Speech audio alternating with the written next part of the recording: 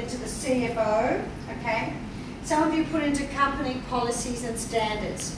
So you're probably the only group that probably the one thing that's missing is their reference or the standard that you can measure against. So she might be 100% accuracy, but the way in which he's done or he has done the accounts might not be to either the CFO or company policy. Yeah? If I'm being really picky, but that's a very good first effort.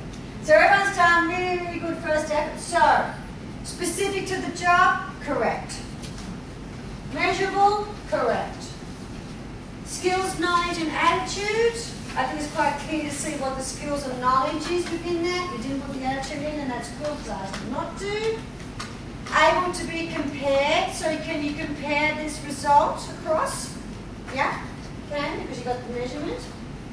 Can it be trained or developed?